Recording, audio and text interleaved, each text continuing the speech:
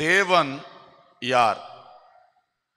தேவன் உங்களுக்கு யார் என்கிற ஒரு 3 கருத்துக்களை நான் சொல்ல விரும்புகிறேன். தொழில் நடத்துகிறவர்கள் என்ற அடிப்படையிலே தேவன் உங்களுக்கு யாராக இருக்கின்றார்? முதலாவதாக, தேவன் உங்கள் பரம எஜமானனாக இருக்கின்றார். தேவன் உங்கள் பரம எஜமானன். God is your heavenly master. Heavenly master. கொலோசையர் 4ஆம் அதிகாரம் 1ஆம் வசனம். எஜமான்களே, உங்களுக்கும் பரலோகத்தில் எஜமான் இருக்கிறார் என்று அறிந்து வேலைக்காரருக்கு நீதியும் செவ்வையுமானதை செய்யுங்கள். இந்த வசனத்தில் ஒரு அழகான வார்த்தை, எஜமான்களுக்கு எஜமானன் பரலோகத்தில் இருக்கிறார். அப்போ தேவன் உங்களுக்கு யார் அப்படின்னு சொன்னா, தேவன் உங்களுக்கு பரம எஜமானனாக இருக்கின்றார். ஸோ இந்த கருத்தை அதிகமாக உங்கள் உள்ளத்திலே ஸ்தாபித்துக் கொள்வீர்களாக. நீங்கள் ஒரு தொழில் அதிபராக செயல்படுகின்றீர்கள், உங்கள் கீழே பலர் உழைக்கிறார்கள். அந்த எஜமானாக நீங்கள் அந்த தொழிலை நடத்தும் பொழுது எப்பொழுதும் உங்கள் உள்ளத்தில் பதிந்திருக்க வேண்டிய ஒரு விஷயம், எனக்கு ஒரு எஜமானன் பரலோகத்தில் இருக்கிறார் என்று சொல்லுகிறது எப்பொழுதும் உங்கள் உள்ளத்தில் பதிந்திருக்கணும். அது உங்களுக்கு பெரிய ஒரு ஆசீர்வாதமாக அமையும். என்னுடைய எஜமானன், என்னுடைய எஜமானன். ஏன்னா அந்த தொழில் இதில் நீங்கள் தான் எல்லாத்துக்கும் மேலானவர். உங்களுடைய திட்டப்படி தான் எல்லாமே நடக்கும். அதே வேளையில் நாம் தேவனுடைய பிள்ளைகள், பரலோகத்தின் தேவன் எனக்கு ஒரு எஜமானனாக இருக்கிறார் என்பதை நினைத்து கொள்ளணும். அதில் சொல்லப்பட்ட வார்த்தை, வேலைக்காரருக்கு நீதியும் செவ்வையுமானதை செய்யுங்கள். Just and fair. நீதியும் செவ்வையுமானதை செய்யுங்கள். ஏன்னா எனக்கு மேலேயும் ஒரு எஜமான் இருக்கிறார். ஆகவே நான் அவருக்கு பயந்து நான் நடத்துகிறவர்களை நீதியாக நடத்துவேன், செவ்வையாக நடத்துவேன். கர்த்தருக்கு ஸ்தோத்திரம். ஒவ்வொரு தொழிலுக்கும் சில நீதி வச்சிருப்பீங்க. இன்னபடி செய்யணும், இன்னபடி செய்யணும். எல்லாவற்றிலும் முதலாவது தேவ நீதியின்படி செய்யணும், அது முக்கியம். இன்றைக்கு அந்த டீட்டெயிலுக்குள்ள நான் போகலை. பைபிள் நிறைய நமக்கு சொல்லுகிறது இல்லையா? வசனத்தில் எதை செய்யணும், எதை செய்யக்கூடாது, தொழில் எப்படி செய்யணும், எப்படி செய்யக்கூடாது, நிறைய சொல்லுது. அது அந்த நீதி. அடுத்தது, கீழே இருக்கிற ஆட்களை நடத்துறதுக்கு ஒரு நீதி இருக்குமே. நீங்களே அதை வகுத்திருப்பீர்கள். உங்கள் தொழில், உங்களுக்கு கீழே வேலை பார்க்குறவங்க பெருக பெருக அவங்கள ஒழுங்குபடுத்துறதுக்கு ஒரு நீதி வச்சிருப்பீங்க. இந்த மாதிரி ஆட்களை தான் வேலைக்கு எடுக்கணும், இந்த டைமுக்கு வரணும், இந்த மாதிரி செய்யணும், இவ்வளவு சம்பளம் கொடுக்கணும் என்று பல, அது உங்களுக்கு நீங்கள் வைத்த நீதி. அதுக்கு ஓகே என்று சொல்லுகிறவர்கள் வேலைக்கு வருகிறார்கள். வரும்பொழுது அந்த நீதி மாறாமல் நாம் கரெக்டாக அவர்களுக்கு செய்ய வேண்டியதை செய்து நடத்த வேண்டும். இன்னொன்று செவ்வையாக, ஃபேர். ஃபேர்ன்னு சொல்லும் பொழுது ஒரு பாரபட்சம் இல்லாமல், ஆள் பார்த்து செய்யாமல், ஒரு எல்லாருக்கும் ஒரே ஒழுங்கிலே, அதுபோல அவளை நடத்துறதும் ஒரு ஃபேராக நடத்த வேண்டும். ஏதோ வாயின் வார்த்தைகளால் கடினமாய் பேசாமல், அவர்களுடைய அந்த தன்மதிப்பு, இந்த மதிப்பு குறைஞ்சு போகத்தக்கதாக நடத்தாமல் ஃபேரா நடத்தணும் என்பது. செவ்வையாய் நடத்துங்கள். எனவே இந்த மாதிரி காரியங்களிலே நீங்கள் எப்பொழுதும் நினைக்க வேண்டியது, எனக்கு மேல் ஒருவர் இருந்து என்னுடைய தொழிலை கண்காணித்து கொண்டிருக்கிறார், நான் செயல்படுகிறது நடத்துகிறது எல்லாவற்றையும் அவர் மேலிருந்து பார்த்து கொண்டே இருக்கிறார் என்கிற சிந்தை எப்பொழுதும் வருவதாக. இதில் இன்னொரு வார்த்தை, மல்கியா தீர்க்க தரிசனம் 1ஆம் அதிகாரம் 6ஆம் வசனம் சொல்லுகிறது, குமாரன் தன் பிதாவையும் ஊழியக்காரன் தன் எஜமானையும் கனம் பண்ணுகிறார்களே, நான் பிதாவானால் என் கனம் எங்கே? நான் எஜமானானால் எனக்கு பயப்படும் பயம் எங்கே என்று சேனைகளின் கர்த்தர் தமது நாமத்தை அசட்டை பண்ணுகிற ஆசாரியர்களாகிய உங்களை கேட்கிறார். இது ஊழியக்காரர்களுக்கு ஸ்பெஷலா சொல்லப்பட்டிருக்கிற வார்த்தை. ஊழியர்களே, உங்கள் எஜமான் தேவன், அவரை நீங்க கனம் பண்றீங்களா என்று கேட்கிறார். அது உங்களுக்கும் பொருந்தும். உங்களுக்கும் அவர் எஜமானா இருக்கும் பொழுது அவர் உங்களிடத்தில் எதிர்பார்க்கிறது நீங்கள் அவரை கனம் பண்ண வேண்டும் என்பதை எதிர்பார்க்கின்றார். இரண்டாவது, தேவ பயத்தை எதிர்பார்க்கின்றார். அப்போ நம்முடைய தொழில் நிறுவனங்களில் எப்பொழுதும் தேவனை கனம் பண்ணுகிறதும் தேவனுக்கு பயப்படுகிறதும் இருக்க வேண்டும். சாதாரணமாக காலையில் போனவுடனே ஒரு ஜெபம் பண்ணி அந்த வேலையை தொடங்குகிறோம்னா அதில் நம்ம தேவனை கனப்படுத்துகிறோம், தேவனுக்கு பயப்படுகிறோம் என்பதை வெளிப்படுத்துகிறோம். எல்லாம் முடித்து கடைசியில் க்ளோஸ் பண்ணும் பொழுது சாயங்காலம் அல்லது இரவு ஒரு க்ளோஸ் பண்ணிட்டு ஒரு ஜெபம் பண்ணிவிட்டு நாம் புறப்படும் பொழுது அங்கே தேவனை கனம் பண்ணுகிறோம், தேவனுக்கு பயப்படுகிறோம் என்று அர்த்தம். இப்படிப்பட்ட காரியங்கள். இன்னும் ஒரு முக்கியமான ஒரு கட்டத்தை ஆரம்பிக்கும் பொழுது அதில் தேவனுடைய விஷயம். இப்போ முதல்ல ஒரு தொழில் ஆரம்பிக்கிறோம் சொல்லும் பொழுதும் ஊழியக்காரர்களை கூப்பிட்டு ஒரு ஜெபம் பண்ணி ஒரு சிறிய கூட்டம் நடத்தி ஏன் அதை செய்கிறோம்? தேவனை கனம் பண்ணுகிறோம், அதனால அதை செய்கிறோம். ஒரு சின்ன தேவ ஆராதனை வைத்து தொடங்குவோம். அடுத்து ஒவ்வொரு கட்டம் புதுசு புதுசாக ஒரு அடுத்த கட்டத்துக்கு நீங்கள் ஆரம்பிக்கும் போதும் அதில் ஒரு ஜெபம் பண்ணி தொடங்கிறது. ஒரு புதிய கட்டடத்தில் கொண்டு போகும் பொழுது, புதிய இடத்திற்கு இடமாற்றம் செய்யும் பொழுது, இப்படி ஒவ்வொரு காரியத்திலையும் கர்த்தரை கனம் பண்ணுகிறவர்களாக, கர்த்தருக்கு பயப்படுகிறேன் என்பதை செயலில் காண்பிக்கிறவர்களாக நீங்கள் காணப்பட வேண்டும். அது கர்த்தருக்கு ரொம்ப பிரியம். அவர் நிச்சயமாக உங்களை ஆசீர்வதிப்பார். அல்லேலூயா. ஒருவேளை சின்ன ஒரு ஸ்டெப்பு தான் நீங்கள் எடுக்கிறீங்க, இருந்தாலும் சின்ன ஸ்டெப்பானாலும் பெரிய ஸ்டெப்பானாலும் என் கர்த்தரை நான் இதில் கனம் பண்ணணும். சில நினைக்கலாம், இதுக்கெல்லாம் போய் எதுக்கு ஊழியக்காரெல்லாம் கூப்பிட்டுட்டு, ஒரு சின்ன ஒரு இதுதானே, அப்படி நினைக்காதீங்க. சின்னதும் பெருசும் அதில் கர்த்தரை நம்ம கனம் பண்ணும் பொழுது அது கர்த்தருக்கு சந்தோஷம். அல்லேலூயா. ஸோ அந்த மாதிரி கர்த்தரை கனம் பண்ணுகிற காரியங்கள். அடுத்தது, அவருக்கு பயந்து எல்லாம் கரெக்டாக நடத்துகிற அனுபவங்கள். ஆண்டவர் பிரியம் இல்லாதது இதுக்குள்ள வரக்கூடாது. தொழில் வளரணும், ஆசீர்வாதம் வரணும், எல்லாம் கரெக்டு. அதே வேளையில் தேவனுக்கு பிரியம் இல்லாத ஒன்று வேண்டாம். அது நமக்கு உள்ளத்தில் ஸ்ட்ராங்காக இருக்கும் பொழுது அது தேவன் பார்க்கிறார். என்னை கனம் பண்ணுகிறார்கள், எனக்கு பயப்படுகிறார்கள். ஸோ அந்த விஷயங்களிலும் நாம் கவனம் செலுத்தி, ஆண்டவரே உமக்கு பிரியமில்லாத ஒன்று இந்த தொழிலில் உள்ள வரக்கூடாது என்று சொல்லுகிறதிலும் நாம் கவனமாக இருக்க வேண்டியது மிக மிக அவசியமான காரியம். ஸோ இந்த இடத்துல நாம் கனம், தேவ பயம் என்கிற ரெண்டு காரியங்களை பார்த்தோம். இன்னும் ஒன்றை கூட இதில் சொல்ல விரும்புகிறேன். அவர் நம்முடைய எஜமானன். ஸோ நம்ம நடத்துகிற ஆளுகளை நீதியும் செவ்வையுமா நடத்தணும். அவர் நம்முடைய எஜமானன், எனவே அவரை கனம் பண்ணணும், அவருக்கு பயப்படணும். இன்னொரு வசனம், ஆதியாகமம் 24வது அதிகாரம் 27வது வசனம், 24:27.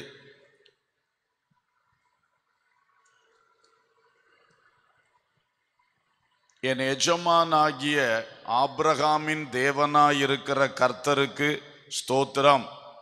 அவர் தம்முடைய கிருபையையும் தம்முடைய உண்மையையும் என் எஜமானை விட்டு நீக்கவில்லை. நான் பிரயாணம் பண்ணி வருகையில் கர்த்தர் என் எஜமானுடைய சகோதரர் வீட்டுக்கு என்னை அழைத்து கொண்டு வந்தார் என்றான். ஆபிரகாம் தன்னுடைய மூத்த ஊழியக்காரரை தன்னுடைய குடும்ப விஷயமாக ஒரு பிரயாணம் அனுப்பினார், மகனுக்கு விவாகம் பார்க்கிற காரியமாக.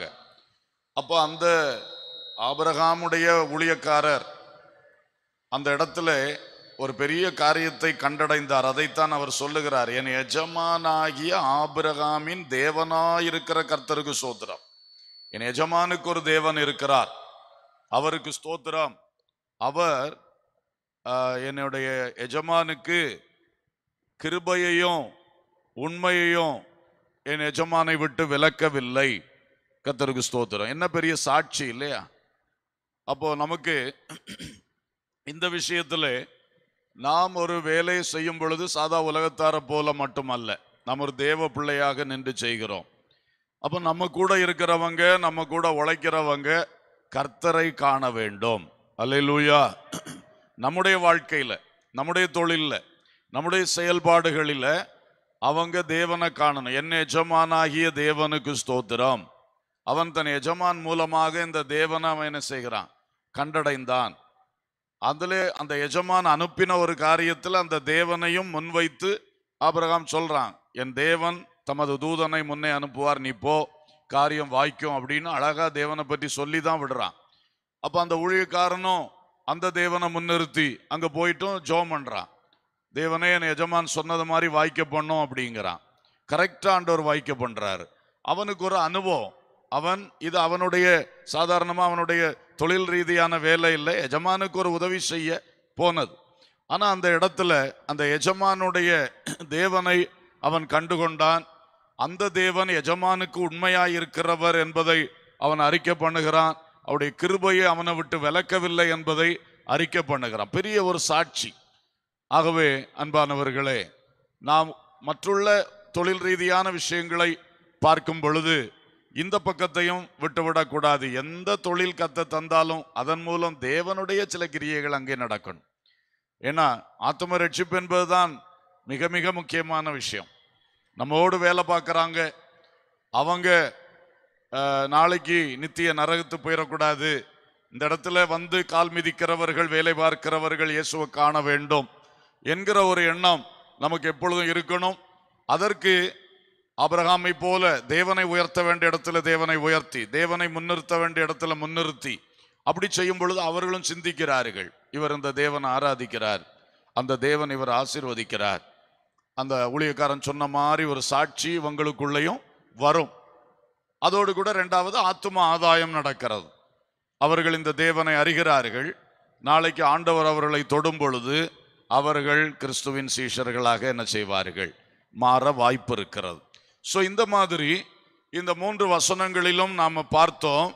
முதலாவது, எனக்கு ஒரு எஜமான் பரலோகத்தில் இருக்கிறார் என்ற எண்ணம் எல்லாரையும் நீதியா நடத்துறதுக்கும் செவ்வையா நடத்துறதுக்கும் நமக்கு ஏதுவா இருக்கிறது. இரண்டாவது, அந்த தேவனை, என் எஜமானனை நான் கனம் பண்ண வேண்டும். அதோடு அவருக்கு பயப்பட்டு அந்த மாதிரி காரியங்கள் எப்பொழுதும் நான் செய்ய வேண்டும். அவர் பிரியமில்லாத ஒன்று நடக்கக்கூடாது. மூன்றாவது, நம்முடைய அந்த தொழில் விஷயத்திலே தேவன் பற்றி ஒரு சாட்சி அவர்கள் வாயில வரணும், அவர்கள் உள்ளத்துல வரணும். அடுத்தது, அவர்களும் நாளைக்கு ஆதாயப்படுத்தப்பட வேண்டும். அல்லேலூயா, ஸ்தோத்திரம். ஆகவே இந்த அனுபவங்கள் நமக்கு இருக்கும் பொழுது அது ஒரு பெரிய ஆசீர்வாதம். இங்கே ஒரு கம்பெனியில் வாரந்தோறும் ஒரு கூட்டம் நடத்துவார்கள். ஒரு கிளவுஸ் மேனுஃபேக்சரிங் கம்பெனியில் வாரந்தோறும் ஒரு கூட்டம். இது எல்லா இடத்துலையும் செய்ய முடியுமான்னு தெரியல, ஆனால் செய்கிறார்கள். வருகிறவர்கள் பலர் வருகிறார்கள். ஆனால் அவர்களுடைய நன்மைகளுக்காக ஒரு மணி நேரம் ஒரு ஜெபம், அந்த தொழில் முடிந்தவுடனே ஒரு மணி நேரம் ஜெபம். அப்போ அந்த ஜெபத்தில் அங்கே வரக்கூடிய வேலை செய்கிறவர்களுக்கு பல பிரச்சனைகள். கடந்த வாரத்தில் ஒரு ஸ்பெஷல் மீட்டிங் வைத்திருந்தாங்க. நிறைய சகோதரிகள், எல்லாம் கிறிஸ்தவர்கள் அல்ல, சிலர் தான் கிறிஸ்தவர்கள், நிறைய பேர். அவங்க பாருங்க, அந்த ஜெப குறிப்பெல்லாம் கொடுக்கறது பார்த்தா, எங்களுக்கு கடன் பாரம் நீங்க வேண்டும். அவங்க வந்து தொழில் செய்கிறாங்க, கடனில் கஷ்டப்படுறாங்க. ஒரு சில சகோதரிகளுக்கு கணவனை இழந்த ஒரு நிலை, தற்காலத்தில் இந்த சமீப காலத்தில் புருஷன் இறந்து அப்படி ஒரு சூழ்நிலை. இப்போ இதையெல்லாம் கொண்டு வருகிறார்கள். எங்களுக்காக ஜெபம் பண்ணுங்க, இந்த காரியத்துக்காக ஜெபம் பண்ணுங்க, பிள்ளைகளுடைய படிப்புக்கு ஃபீஸ் கட்டுறதுக்கு முடியாமல் சிலர் கஷ்டப்படுறோம், ஜெபம் பண்ணுங்க. அப்போ அவங்க வந்து அங்கே வந்து வேலைக்கு தான் வர்றாங்க, செய்கிற வேலைக்கு சம்பளம் வாங்குறாங்க. ஆனால் அந்த நடத்துகிற அந்த எஜமான் அவங்களுடைய ஆவிக்குரிய விஷயத்தையும் அவங்களுடைய வாழ்க்கையும் கொஞ்சம் கவனித்து அவங்களுக்காக வீக்லி ஒரு 1 hour ப்ரேயர் அரேஞ்ச் பண்ணியிருக்காங்க. அதில் அவங்க இந்த மாதிரி சொல்கிறாங்க, அதுக்காக ஜெபிக்கிறது. அது ஒரு ஆச்சரியம். அன்னைக்கு ஃபஸ்ட்டாக ஒரு விருந்து கூட வச்சுருக்காங்க ஸ்பெஷலாக. நான் கேள்விப்பட்டேன், ஒவ்வொருத்தர் வீட்டிலேருந்து ஒவ்வொரு கூட்டு செய்து தூக்கிட்டு வந்திருக்கிறார்கள். வந்து அங்கே ஒரு பெரிய விருந்தும் நடத்தி முடிச்சிட்டார்கள் அந்த தொழில் ஸ்தலத்தில். அப்படி பங்களிக்கிறார்கள். அப்போ அவங்களுக்கு ஒன்று அந்த தொழில் விஷயத்தில் அந்த எஜமானோடு ஒரு சந்தோஷம் வருது. என்னுடைய எஜமான் எனக்கு வேலைக்கு கூலி தர்றது மட்டுமல்ல, எங்கள் வாழ்க்கை நல்லா இருக்கணும்னு நினைக்கிறாங்க. அவங்க பிரார்த்திக்கிற ஆண்டவர்கிட்ட எங்களுக்காகவும் பிரார்த்திக்கிறாங்க, ஜெபம் பண்ணுறாங்க. இந்த மாதிரி பல விஷயங்கள் அதில் நன்மைகள் இருக்கின்றது. சிந்தித்து பாருங்கள். அதுவும் தேவனை கனம் பண்ணுகிற ஒரு செயல், தேவனுக்கு முதலிடம் கொடுக்கிற ஒரு நல்ல செயல். ஆகவே வாரத்தில் ஒரு மணி நேரம் உங்கள் தொழில் நிறுவனத்தில் தொழிலுக்கு இடைஞ்சல் இல்லாத ஒரு நேரத்தில் ஒரு பிரேயர் நடக்கும்னா அது அந்த வேலை செய்கிற ஆளுகளுக்கும் ஆசீர்வாதம், அந்த தொழில் ஸ்தலத்துக்கும் ஒரு பெரிய ஆசீர்வாதம். ஸோ இப்படி என் எஜமானன் பரம எஜமானன் என்று சொல்லுகிற அந்த எண்ணத்தோடு நாம் செயல்படுகின்ற சில காரியங்கள். ரெண்டாவது, ஒரு தொழிலில் ஒரு சப்ளையர் என்பவர் மிக முக்கியம். அல்லது உதவிகள் செய்கிறவர், முதலீடு செய்வதற்கு பல காரியங்களுக்கு உதவி செய்கிறவர். கர்த்தருக்கு ஸ்தோத்திரம். விநியோகஸ்தர்னு சொல்லுவீங்களா எப்படின்னு தெரியல எனக்கு. ஸோ அந்த மாதிரி அதுவும் தேவன் உங்கள் பரம விநியோகஸ்தர். அல்லேலூயா. சப்ளை வரணுமே, நமக்கு காரியங்கள் கிடைக்க வேண்டுமே, அதற்கும் கர்த்தர் தான். யாக்கோபு 1:17 நமக்கு சொல்லுகிறது. யாக்கோபு 1:17, நன்மையான எந்த ஈவும் பூரணமான எந்த வரமும் பரத்திலிருந்து உண்டாகி ஜோதிகளின் பிதாவினிடத்தில் இருந்து இறங்கி வருகிறது. அவரிடத்தில் யாதொரு மாறுதலும் யாதொரு வேற்றுமையின் நிழலும் இல்லை. தயவுசெய்து கவனிங்க. உங்களுக்கு தொழில் செய்ய முதலீடு வேணும், பணம் வேண்டும். அப்ப இவைகள் உங்கள் தொழிலுக்கான இந்த ஆசீர்வாதங்கள், அதுக்கு எங்கிருந்து வருது? பரத்திலே உருவாக்கப்படுகிறது, இறங்கி வருகிறது. இந்த வார்த்தையை நல்ல விசுவாசத்தோட எடுத்துக்கொள்ளுங்க.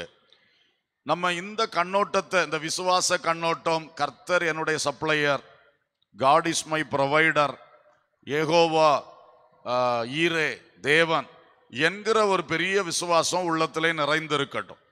சாதா உலக பிரகாரமா அந்த பணத்தை போட்டு இதை முதலீடு செய்தேன், அந்த சொத்தை வித்து இங்க போட்டேன், கடன் வாங்கி இங்க போட்டேன், இப்படி நிறைய முதலீடுகள். அப்போ இந்த முதலீடுகள் காப்பாற்றப்பட்டு அதுல இருந்து லாபங்கள் வரணும், அப்பதான் அதை சக்சஸா ஓட்ட முடியும். அப்ப இந்த விஷயத்துல நீங்க எங்கெங்கிருந்து எந்த ஆதாரத்திலிருந்தெல்லாம் உங்களுக்கு வருதோ அதுக்கு மேல ஒரு விசுவாச கண்ணு இருக்கணும். இது அங்கே இருந்து வருகிறது. அல்லேலூயா. வெறும் இந்த உலக கண்ணோட்டத்தை மட்டும் வச்சுட்டு அவர்கிட்ட இருந்து வாங்கி இங்க போட்டேன், இதை வித்து இங்க போட்டேன், அங்க சேர்த்து வச்சிருந்ததை எடுத்து இங்க போட்டேன், இந்த கண்ணோட்டம் மட்டும் தேவ மக்களுக்கு இருக்கக்கூடாது. அதுக்கு மேலாக உங்கள் கண்களை ஏறெடுத்து பார்த்து இதெல்லாம் எங்கிருந்து வருது? எனக்காக பரத்திலே உருவாக்கப்படுகிறது. அல்லேலூயா.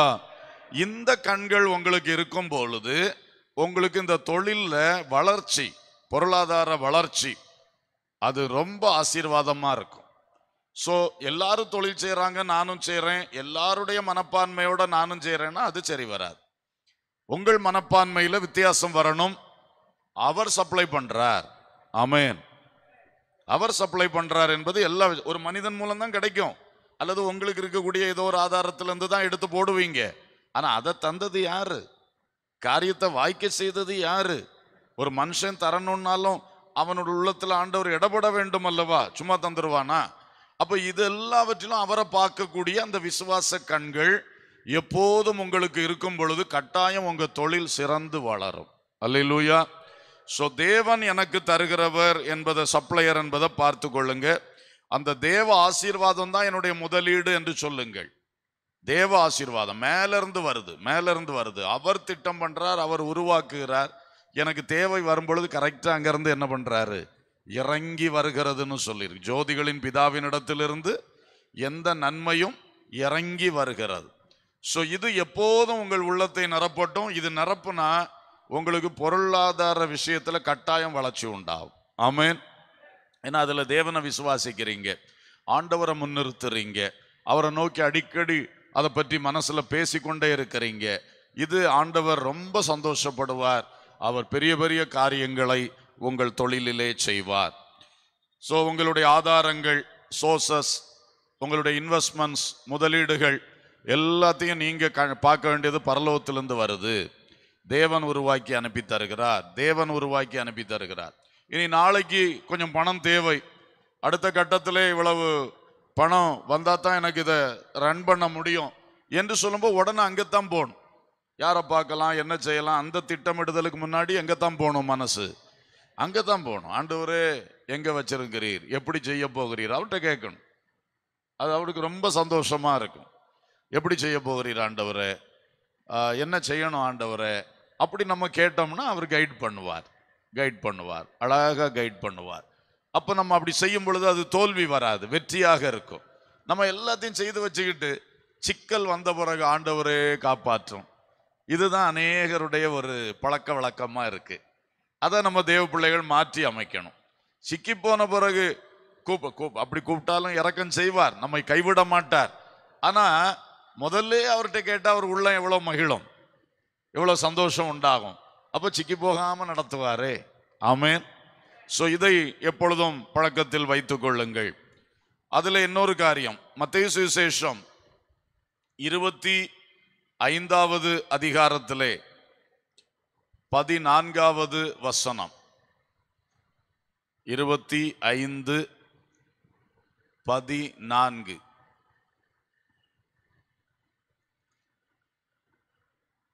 அன்றியும் பரலோக ராஜ்யம் புறதேசத்துக்கு பிரயாணமாய் போகிற ஒரு மனுஷன் தன் ஊழியக்காரரை அழைத்து தன் ஆஸ்திகளை அவர்கள் வசமாய் ஒப்பு கொடுத்தது போல் இருக்கிறது.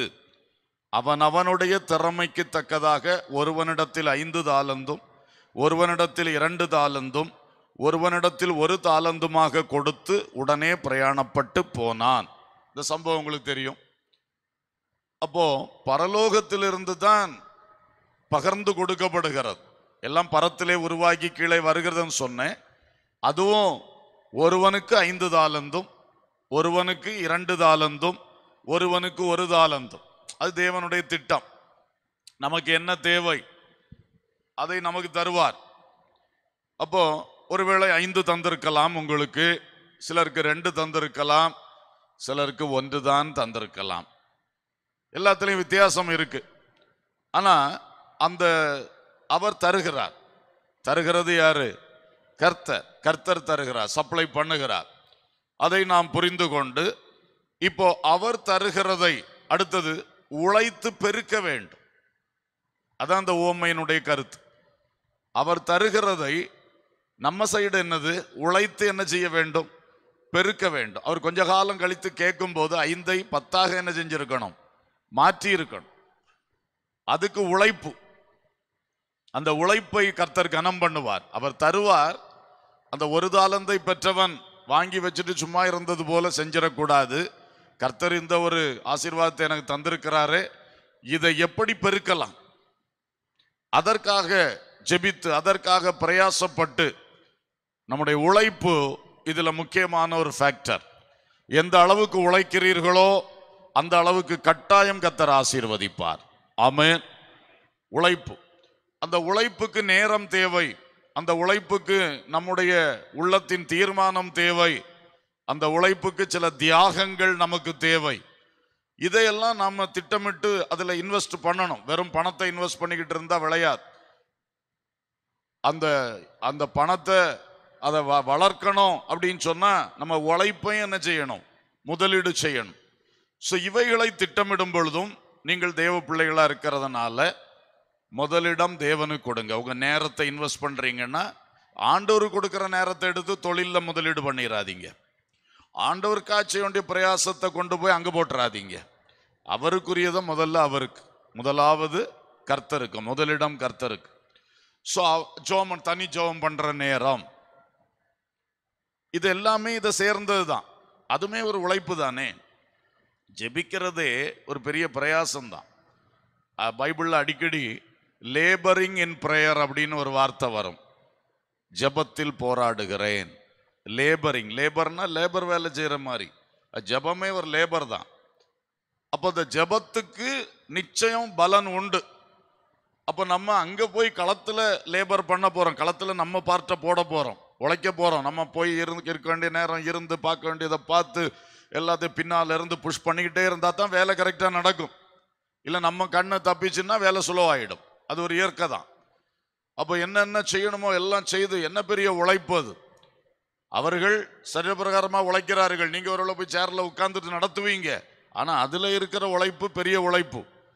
அப்போ அதை நம்ம சரியா செய்யணும். அதற்குரிய காரியங்களை ஒழுங்குபடுத்தும். தேவனுக்குரியது தேவனுக்கு. முதல்ல பிசினஸ் பீப்புள் எல்லாரும் காலையில தனி ஜபம் நல்லா பண்ணணும். காலையில தனி ஜபம். அந்த தனி ஜபத்துல உங்க வாழ்க்கையை பற்றி, குடும்பத்தை பற்றி எல்லாம் ஜெபம் பண்ணதோடு சேர்த்து தொழிலை பற்றி ஜெபம் பண்ணணும். தொழிலை குறித்து தேவனோடு பேசணும். உங்க உள்ளத்துல நிறைய ஓடும், இன்னைக்கு தொழில் அதை செய்யணும், இதை செய்யணும். அதெல்லாம் காலையிலே அங்க பேசிடணும் ஆண்டவர்கிட்ட. இன்னைக்கு ஒருவேளை அந்த பிரச்சனை வரும், அந்த ஆள் வருவார், அவருக்கு கொடுக்க வேண்டி இருக்கு, அந்த வேலை இந்த தேதி தருவேன்னு சொன்னேன், வேலையை துரிதப்படுத்த வேண்டி இருக்கு, குறித்த தேதியில கொடுத்தாகணும். இப்படி நிறைய விஷயம் எல்லாம் பேசுங்க. உங்களுக்கு அந்த வேலையெல்லாம் போய் நீங்க வேலைக்காரங்கள்ட்ட பேசிட்டு இருக்க முடியாது. உங்களுக்கு முக்கியமா சில மேனேஜர் மாதிரி வச்சிருக்கீங்கன்னா அவங்கள்ட்ட அதுக்குரியது தான் நீங்க பேச முடியும். உங்க மனைவிட்டையும் எல்லாத்தையும் பேசிட்டு இருக்க முடியுமா? முடியாது. ஆனா ஷேர் பண்ண வேண்டியதை பண்ணணும். ஆனா எல்லாத்தையும் அங்க பேசிடணும். அங்க நீங்க பேசியிருந்தீங்கன்னா அங்க இருந்து சப்ளை கரெக்டா வந்துகிட்டே இருக்கும். அல்லேலூயா. சோ உங்களுடைய உழைப்பை போடுங்கள். ஜெபமே ஒரு உழைப்பு என்பதை மறந்துடாதீங்க. ஃபர்ஸ்ட் ஜெபமாகிய உழைப்பை சரியா போடுங்க.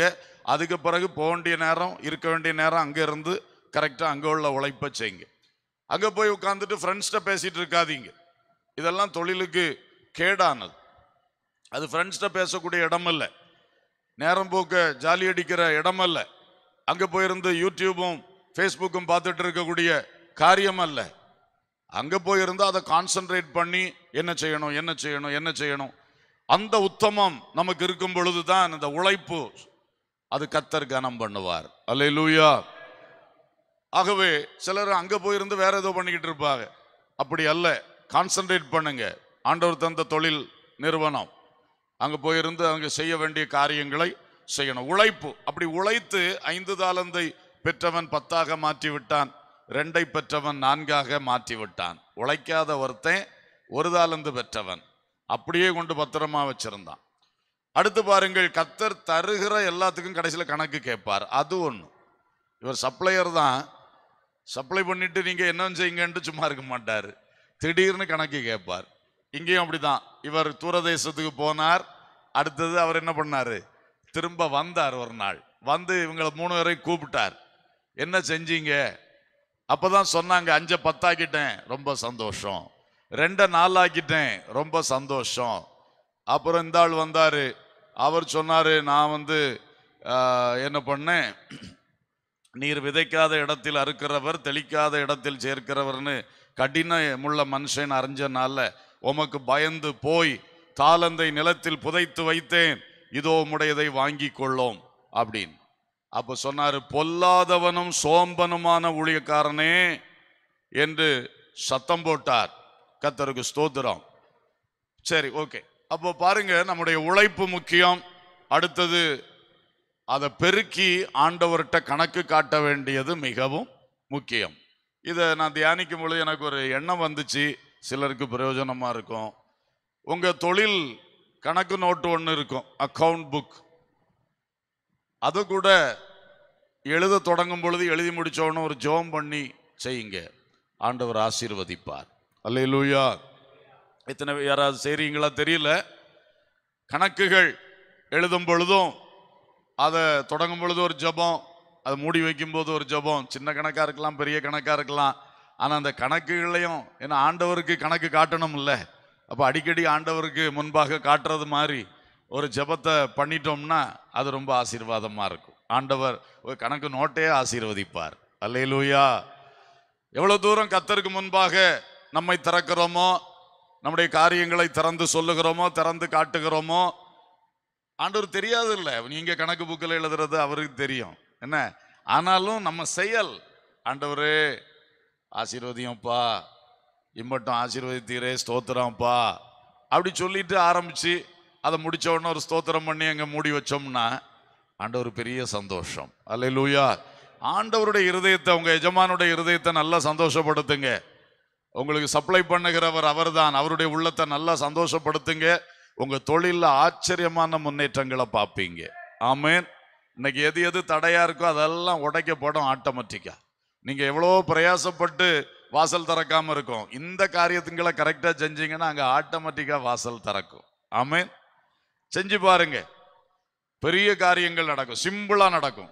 சில காரியத்தினால பெரிய டென்ஷன்.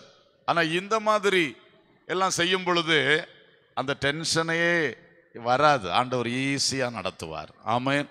சோ இதை பார்த்து கொள்ளுங்க. கடைசியா மூன்றாவதாக, தேவன் உங்கள் பரம பாதுகாவலர்.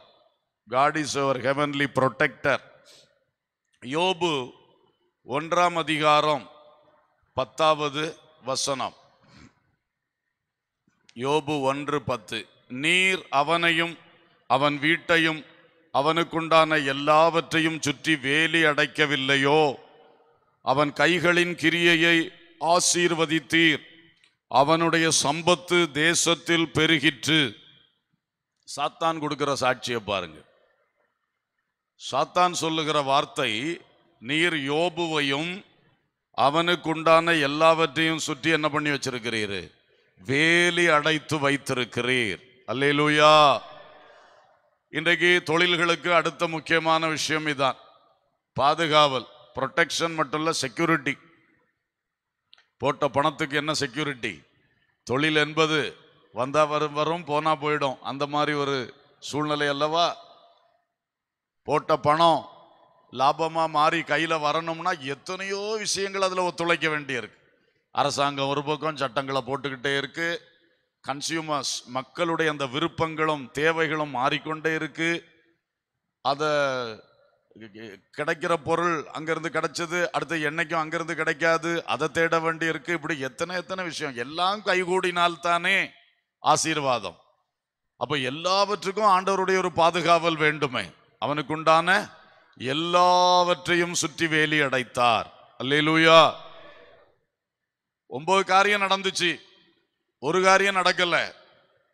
அப்ப மொத்தம் தடைப்பட்டுருமே. அதுவும் கூட சேர்ந்து கிடைச்சா தானே நமக்கு அந்த தொழிலை முன்கொண்டு செல்ல முடியும். ஆகவே எல்லாவற்றுக்கும் சத்துரு கை வைக்காதபடிக்கு கர்த்தர் ஒரு பெரிய பாதுகாவலை வைத்திருக்கிறார். அல்லேலூயா. இதை நாம் விசுவாசிக்கணும். நான் ரட்சிக்கப்பட்டவன், அபிஷேகம் பெற்றவன், கிறிஸ்துவுக்குள் சத்தியத்தில் நிற்கக்கூடியவர், சபை ஐக்கியத்துக்குள்ள இருக்கக்கூடிய ஆள். அந்த யோபுவை பார்க்கிலும் கர்த்தர் எனக்கு பெரிய பாதுகாவல் வைத்திருக்கிறார். ஆமென். அதனால இந்த பாதுகாவல், இதையும் உங்கள் கண்கள் விசுவாசத்தோடு பார்க்கட்டும். கர்த்தருக்கு ஸ்தோத்திரம். பாதுகாக்கிற கர்த்தர். நம்முடைய அசையா சொத்துக்கள் இருக்கிறது, நிலம், கட்டடம் போன்றவைகள், அதுக்கு பாதுகாவல் வேணும். ஆண்டவர் பாதுகாவலை தருகிறார். இன்னைக்கு சிசிடிவி கேமராஸ், வாட்ச்மேன் எல்லாம் போட்டாலும் என்னெல்லாம் நடக்கு பார்த்தீங்களா? உலகத்துல என்னென்னமோ நடக்கிறது. இப்படிப்பட்ட பயங்கர ஒரு உலகத்துல இருக்கிறோம். ஆனால் கர்த்தர் நம்முடைய சொத்துக்களை பாதுகாக்கிறவர். அல்லேலூயா. அவர் தூதர்களுக்கு கட்டளை கொடுத்துட்டாருன்னா போதும், அங்க ஒருவனும் பக்கத்துல அண்ட முடியாது. அல்லேலூயா. ஒரு சமயம் கொஞ்சம் வருஷங்களுக்கு முன்னாடி ஒருத்தர் ஒரு சாட்சி சொன்னார். சிம்பிள் சாட்சி தான், ஆனால் நல்ல ஒரு சாட்சி.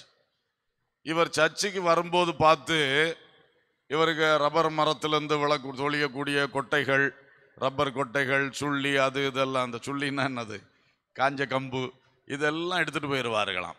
பெரிய தொல்லை. யார்ட்டையும் போய் கேட்ட பிறகு சண்டை தானே வரும் அப்படின்னு.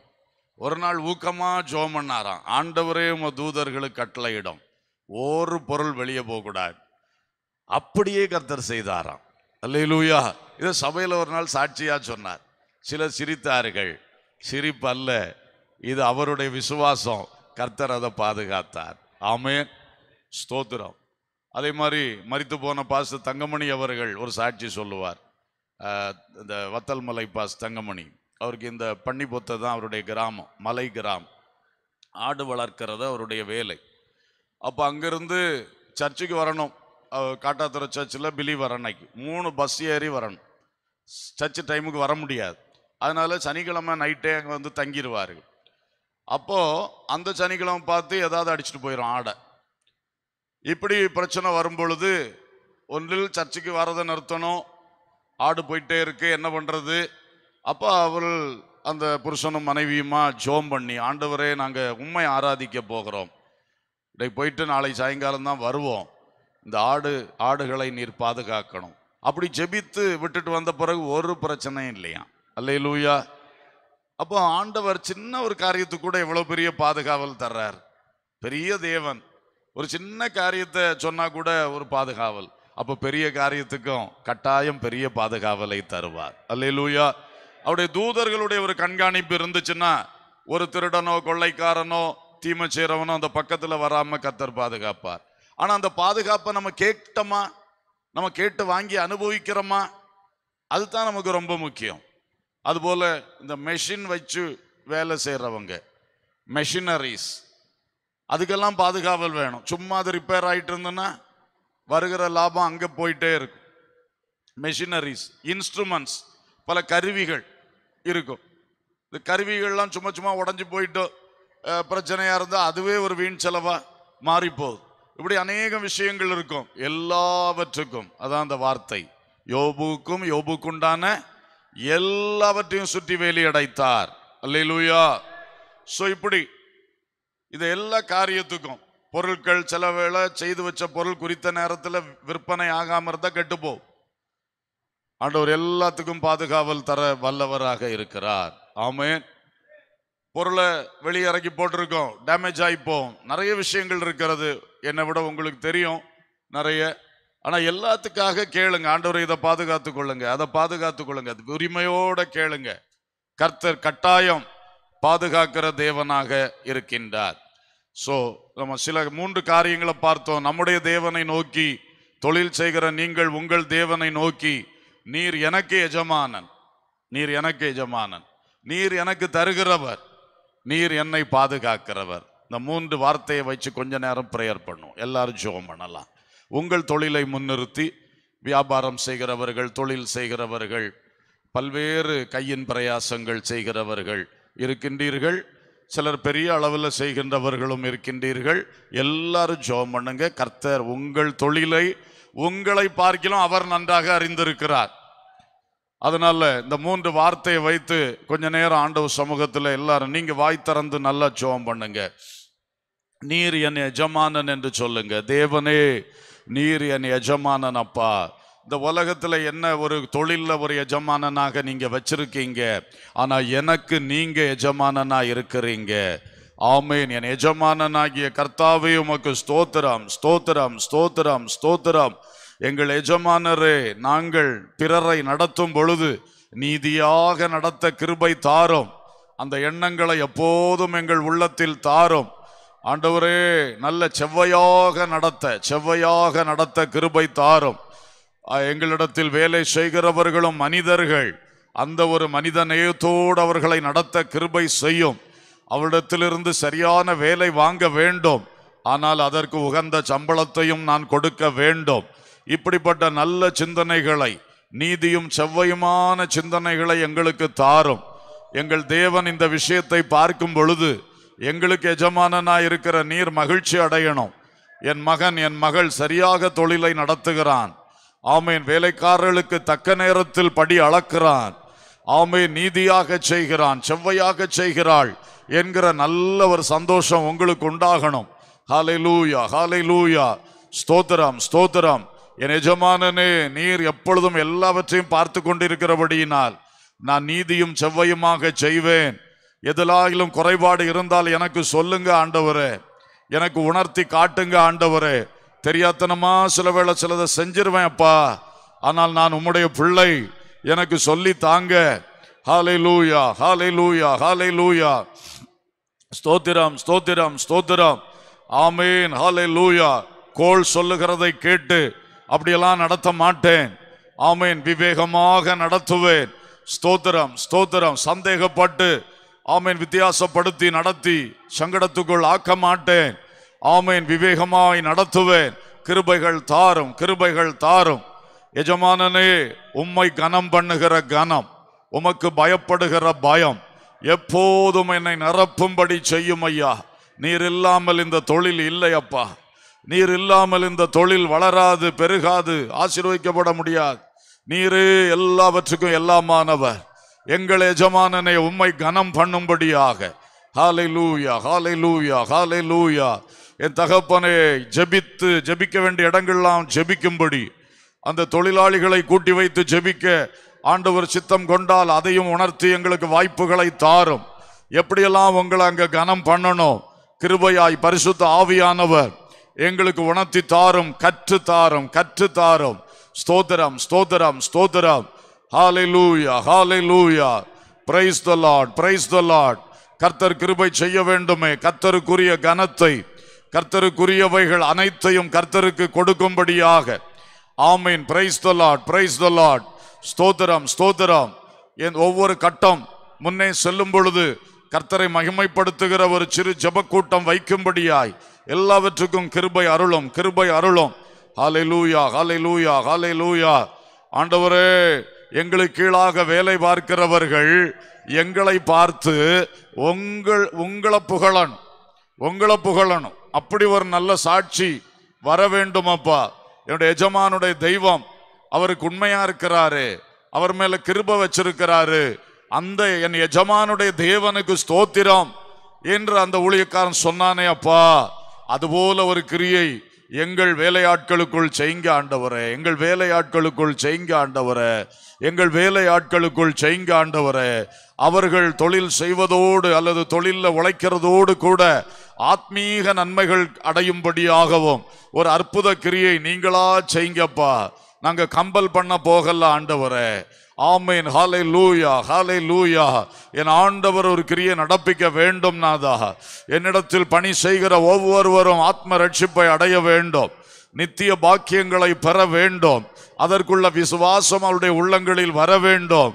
எங்களை பார்த்து, நாங்கள் செய்கிற காரியங்களை பார்த்து அவர்களுக்குள் அந்த கிரியை வர வேண்டும் என்று கெஞ்சுகிறோம்.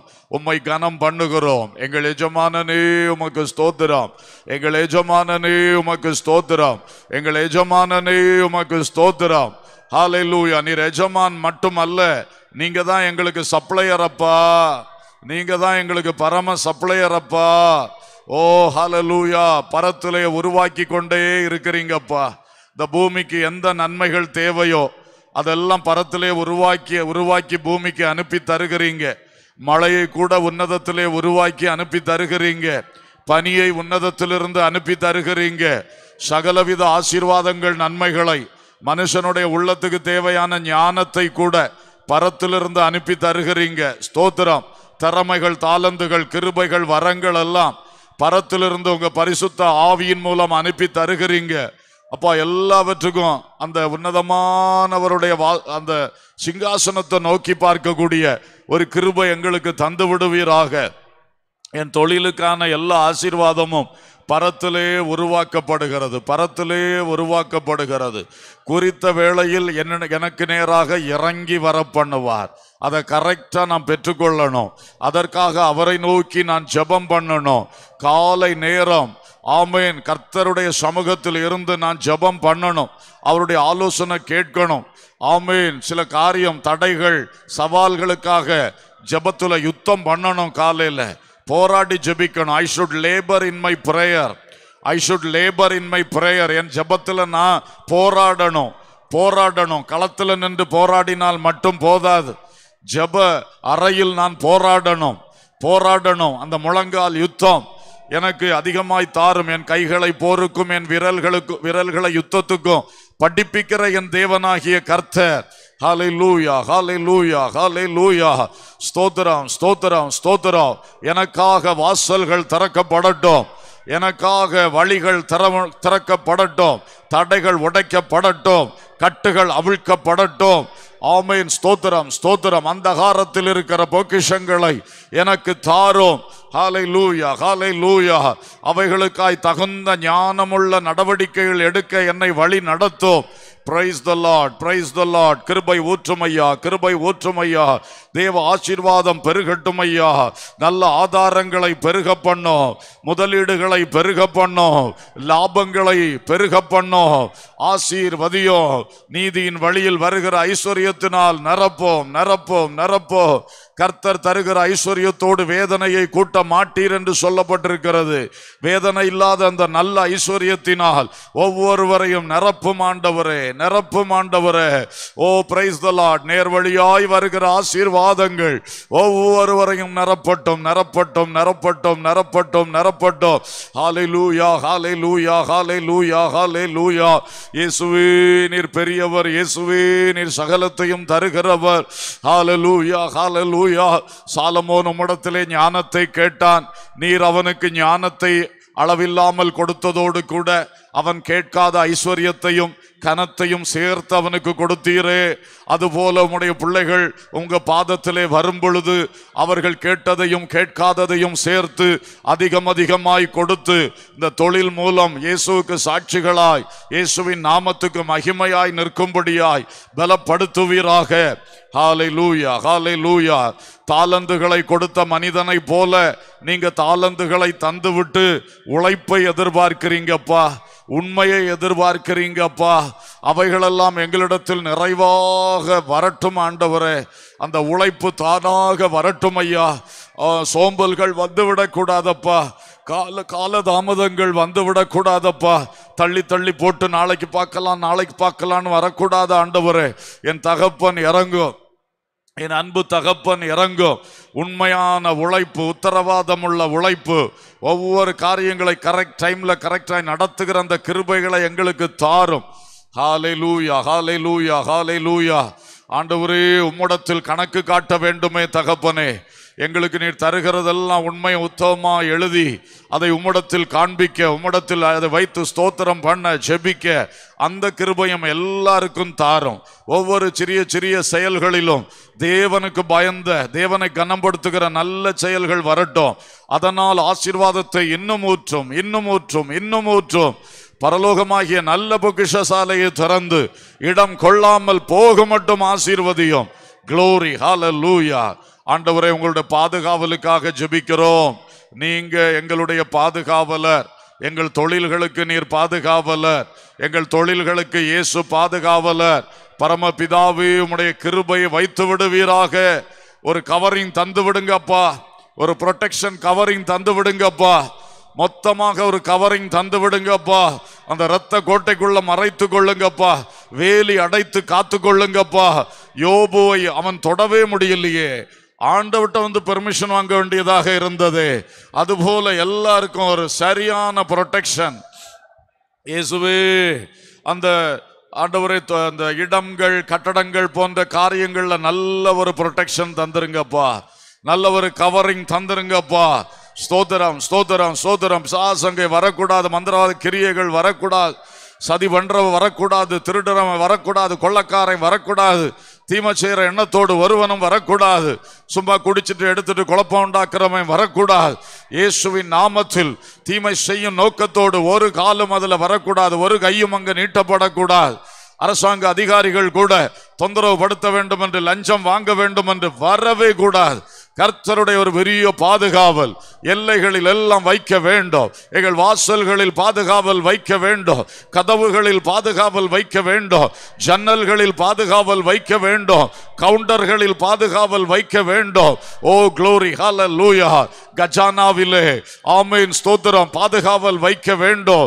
ஆமேன், ஆமேன், ஆமேன். அதோடு கூட பர்னிச்சர்களுக்கு பாதுகாவல் வேண்டும், மெஷினரிஸ்களுக்கு பாதுகாவல் வேண்டும், இந்த கருவிகளுக்கு பாதுகாவல் வேண்டும், மற்றுமுள்ள எல்லாவற்றுக்கும் பாதுகாவல் வேண்டும். ரா மெட்டீரியல்ஸுக்கு பாதுகாவல் வேண்டும். தரமுள்ளவைகளா இருக்கணும். எங்களை ஒருவரும் ஏமாற்றிவிடக் கூடாது. தரமுள்ள பொருட்கள் கிடைத்து கொண்டே இருக்கணும், கிடைத்து கொண்டே இருக்கணும். அந்த விஷயத்திலும் கர்த்தர் ஒரு பெரிய ஆசீர்வாதத்தை வைத்து விடுவீராக. ஹல்லேலூயா. எங்களுடைய ஒவ்வொரு கம்பெனியில ஒவ்வொரு தொழில் ஸ்தலத்தில் உருவாக்கப்படுகிற ப்ராடக்ட்ஸ் எல்லாமே மிக தரமுள்ளதாக இருக்க வேண்டும், தரமுள்ளதாக இருக்க வேண்டும். மக்கள் தேவையை பூர்த்தி செய்கிற வண்ணம் இருக்க வேண்டும். மக்கள் திரும்ப திரும்ப எங்கள் ஸ்தானத்தையே நாடி நாடி வரக்கூடிய அளவுக்கு அவர்களுக்கு சந்தோஷம் உண்டாகணும். ஹல்லேலூயா, ஹல்லேலூயா, ஹல்லேலூயா. என் தேவனாகிய கர்த்தர் பெரிய காரியங்களை செய்வீராக. முழு பாதுகாவல் வைப்பீராக.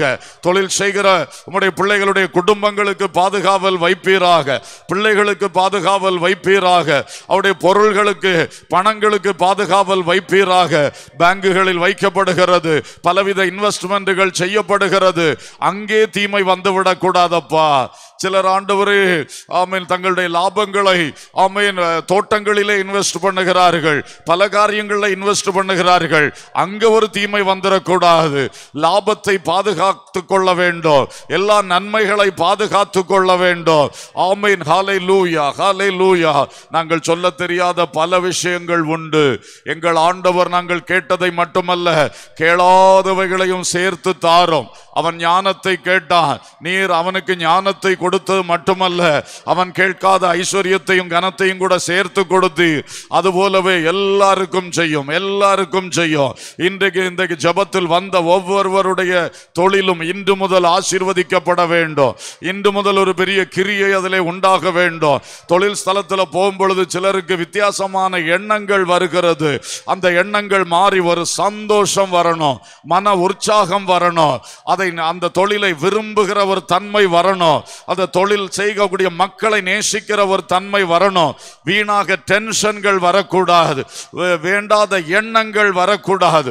நல்ல எண்ணத்தோடு தெளிவான சிந்தையோடு செய்ய வேண்டியதை கரெக்டா செய்து, பேச வேண்டிய பிரகாரம் பேசி, எழுத வேண்டியதை எழுதி, ஆமீன் செயல்படுத்த வேண்டியதை செயல்படுத்தி அருமையாய் செய்வதற்கு ஒரு புது கிருபை ஊற்றுமையா, ஊற்றுமையா, ஊற்றுமையா, ஊற்றுமையா. வல்லமையுள்ள கரம் வெளிப்படும்படி ஜெபிக்கிறோம் தகப்பனே. ஹல்லேலூயா, ஹல்லேலூயா. ஆமென், ஆமென். நாம் கர்த்தரை ஸ்தோத்திரிப்போம். ஸ்தோத்திரம், ஸ்தோத்திரம், ஸ்தோத்திரம். அவருக்கு தேவன் தந்த தொழில் இன்றிலிருந்து தேவனுடைய முழு பொறுப்பில் இருக்கிறது. அதற்காய் கர்த்தரை ஸ்தோத்திரிப்போம். அவர் நமக்கு எஜமானாக இருக்கிறார், ஸ்தோத்திரிப்போம். அவர் நமக்கு சப்ளையராக இருக்கிறார், ஸ்தோத்திரிப்போம். அவர் நமக்கு பாதுகாவலராக இருக்கிறார், ஸ்தோத்திரிப்போம். அல்லேலூயா, அல்லேலூயா, அல்லேலூயா. அன்புள்ள பிதாவே, பரலோக தகப்பனே, உலகத்தில் உள்ள சகலத்துக்கும் எஜமானாக இருக்கிறவரே, எங்கள் தொழில்களுக்கும் அவை சார்ந்த சகலத்துக்கும் எஜமானனாய் இருக்கிறவரே, எங்களுக்கு எஜமானனாகிய கர்த்தாவே உமக்கு ஸ்தோத்திரம். இன்றைக்கு நாங்கள் தியானித்த இந்த 3 வார்த்தைகள் எங்கள் எல்லாருடைய உள்ளங்களில் பதிக்கப்பட்டிருக்கட்டும், அடிக்கடி எழும்பிக் கொண்டே இருக்கட்டும். இது எங்கள் மனசை மறுரூபப்படுத்தட்டும். அதன் மூலமாக அவரவர் செய்கிற தொழில்களில் ஒரு பெரிய வளர்ச்சியும் விருத்தியும் பெருக்கமும் மகிமையான ஒரு உயர்வும் உண்டாக உதவி செய்யும். உங்க நாமத்தின் மகிமைக்காக, உங்க ராஜ்யத்தின் கிரியைகளுக்காக, எங்கள் வாழ்வுக்காக இந்த காரியங்களிலே பெரிய ஒரு ஆசீர்வாதத்தை ஒவ்வொருவருக்கும் கட்டளையிடும் என்று கெஞ்சுகிறோம். சரீர சுகபலன், தீர்க்காயுள், தெளிந்த சிந்தனை, புரிந்து கொள்ளும் தன்மை, பொறுமை, அமைதல், எல்லா கிருபைகள் சுபாவங்கள் எல்லாம் தந்து அழகாய் நடத்துங்க. உங்க ஞான ஆலோசனைகளை ஒவ்வொரு வேளையும் வெளிப்படுத்தி அழகான பாதையில், வளர்ச்சி பாதையில் முன் செல்ல உதவி செய்யுங்க. தொழில் செய்கிற ஒருவராகிலும் குறைவுபடக்கூடாது. இன்னும் இன்னும் அது வளர்ந்து கொண்டே வர வேண்டும். யாருடைய தொழில் தடைபட்டு நிற்கிறதோ இந்த ராத்திரி அந்த கட்டை கர்த்தர் உடைத்து விடும்படி வேண்டிக் கொள்ளுகிறோம். யாருக்கு வாசல்கள் அடைக்கப்பட்டு கிடக்கிறதோ இயேசுவின் நாமத்தில் வாசல் திறக்கும்படி ஜெபிக்கிறோம். இன்னும் புதிய புதிய நல்ல திட்டங்களை தரும்படி ஜெபிக்கிறோம். எல்லாவற்றிலும் கர்த்தருடைய கிருபை வெளிப்படுவதாக. ஆசீர்வதியும்.